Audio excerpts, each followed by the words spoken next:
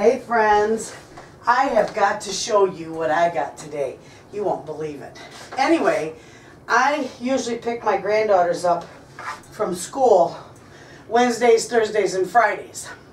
And every time I pick them up, they always got to have a treat or a little drink or something. So we always hit the little gas station slash, it's called Saddle Up Grocery. And it's a gas station and like a convenience store. So when I went in there, I'm waiting for them to get their little goodies and, you know, their drink. And I see this basket that's standing up. It's about yay tall. And it said, everything 2 for $1. And I'm looking at it thinking, I'm not reading that right.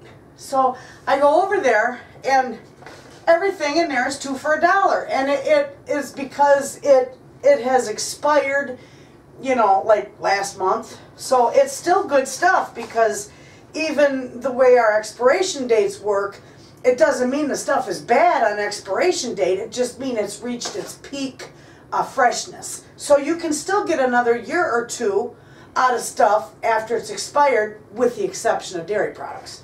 Anyway, so I got these for 2 for $1, 50 cents a piece. So this, normally they got it marked for $2.19. So this is beefy onion and onion mushroom soup. I got 2 of those. Another onion mushroom, I got that. And 2 beefy and 2 onion. So $2 for all that. That winds up being 25 cents a package. Yeah, you can't make it that cheap. And then I got these, the Certo Sure Gel, liquid Sure Gel, 2 for $1. I use that, and that won't even last till next year, because I'll use this all up next year making my jam. So I got some liquid pectin. So I got 4 of those, 50 cents a piece. Couldn't believe it. And then they had spices on sale, 2 for $1. All this stuff was 2 for $1. And this is the pumpkin pie spice. The little things of pumpkin pie spice. They're $7 otherwise. What the heck is so...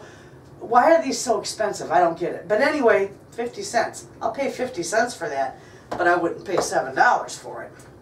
And then here's the good one. Now these are what expired the 18th of December. They had to have them off the shelves. You know, they can put them on sale after that. But I got peach pie filling.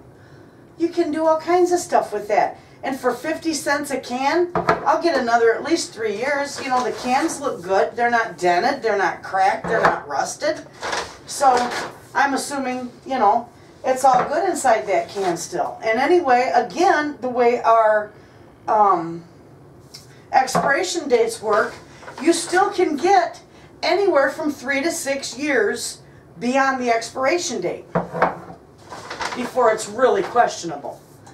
And some people will argue with me, but again, I would tell you, go to the USDA website, because that's where I get my information. And they don't lie to us. So anyway, that stuff I got. And I spent $1, $2, $3, $4, $5, $6, $7, $8, $9 on all this stuff. $9. You can't beat that. That's a heck of a little grocery haul there. So that literally is for the pantry. Just things like that. I mean, I know it wasn't expected. I wasn't planning on getting it, but you know what? I couldn't pass that up.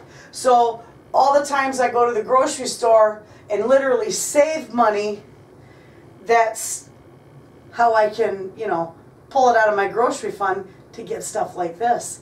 It's fantastic. So there you are, friends. A little more for the pantry. Check out at your grocery stores. Always check out. They got little discount racks. They got, you know, aisles that might have some discounted food. Check it out. And if the cans look good, get it, because you can still get 3 to 6 years beyond an expiration date. And if you're not sure and you don't want to believe me, which is absolutely fine, go to the USDA website and educate yourself on it. You'll save a lot of money. So there you have it, friends. Thanks for watching.